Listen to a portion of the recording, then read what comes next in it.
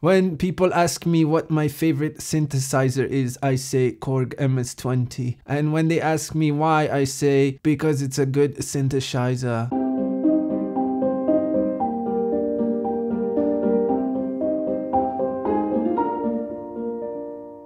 Alright, in all seriousness, this is the Korg MS-20, a Japanese synthesizer from 1978.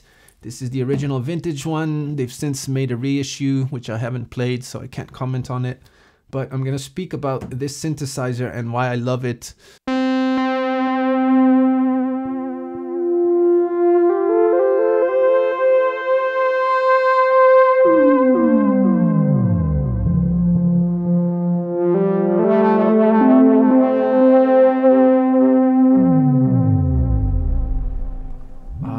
Beautifully characteristic, almost like a whale call. Here are the few reasons why I love this synthesizer. Primarily because it's very universal sound-wise. It's one of the few synths that can go from very smooth, kind of calming flutes to angry, like a cat being drowned. I'll show you what I mean. So I can quickly switch to a triangle wave, close the filter.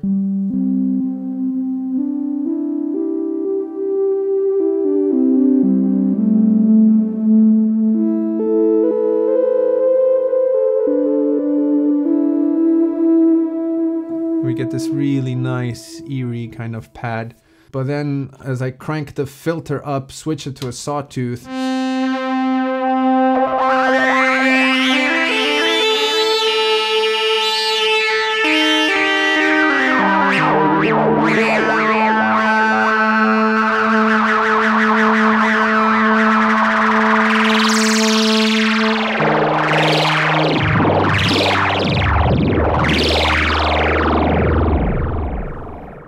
just like that. So it's very, very expressive. And so far I've only touched one oscillator and one filter. But the cool thing about the MS-20, which makes it unique, is that it has a dual filter. So it has a high pass filter as well. So you can combine the two together and create these very vocal, almost formant-like sounds.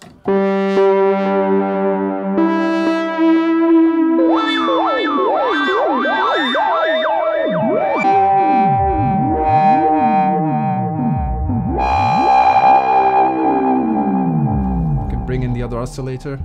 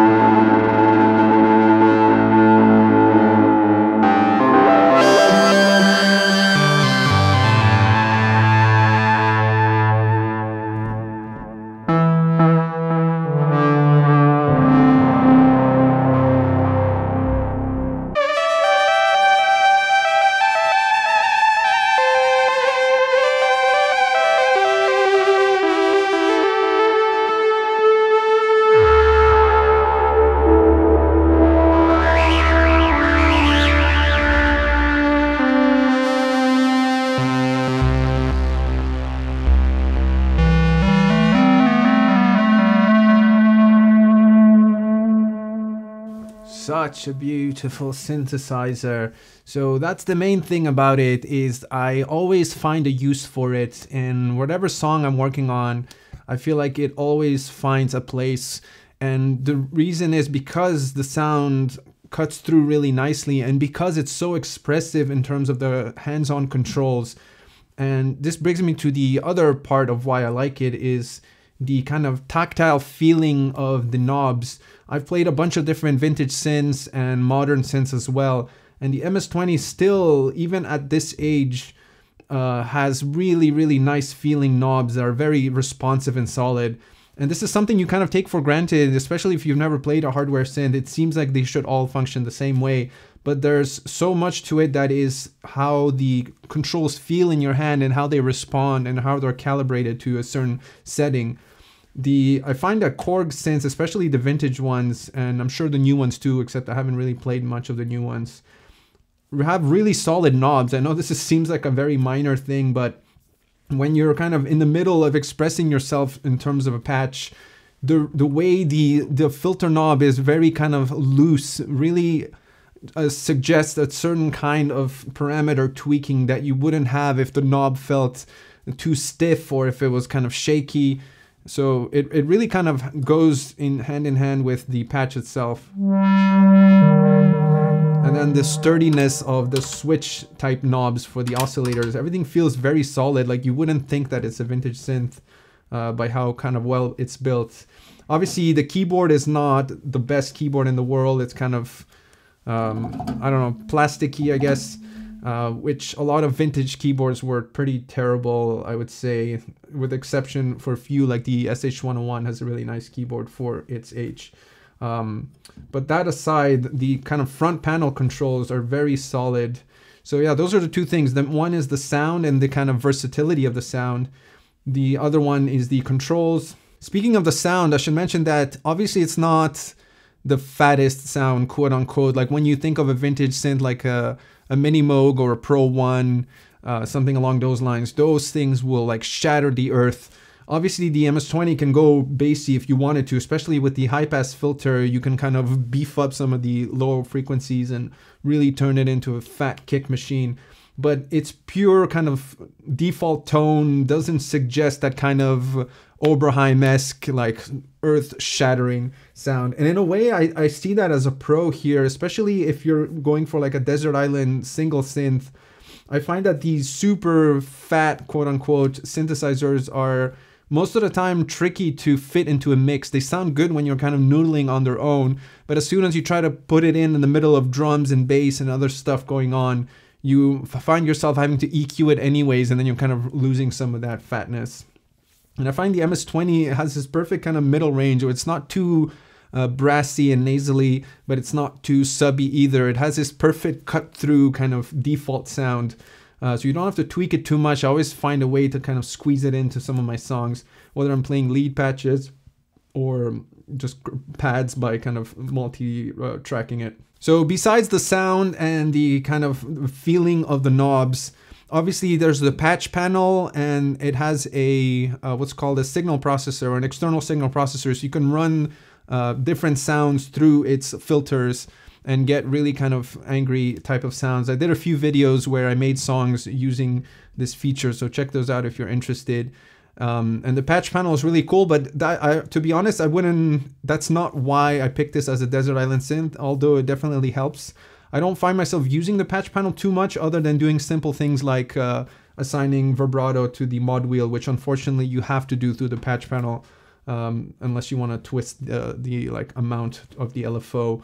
But that's definitely a plus for it. And I guess the third big element besides the sound and the knobs for me is the look of it, which I know shouldn't matter for a synth, but to me it does. The way a synth looks and the way it makes you feel when you play it, when you look at it, I feel like for me at least, it definitely tends to push me towards some kind of sound, and it plays with the inspiration. And this synth definitely has this really cool punk rock kind of look to it.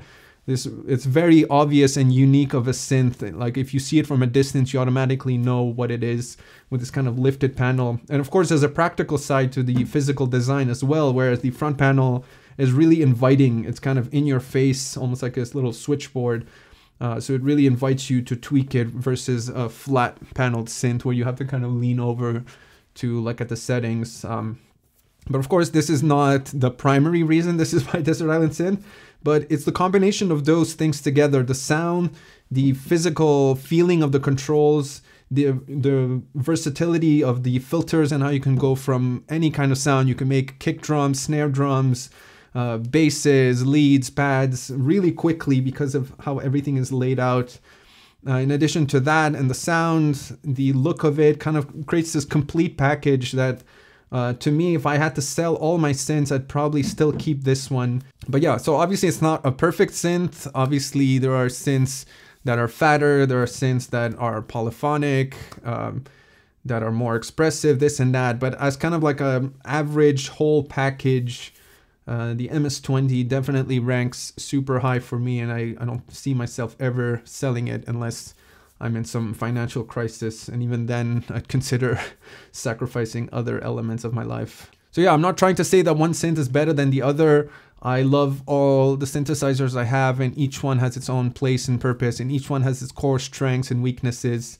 But just overall, for me, if I had to pick and keep just one, if I was forced to, it would be this little guy.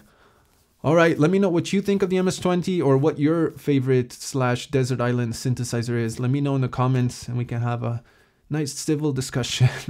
Thanks so much for watching, and I'll catch you guys in the next one.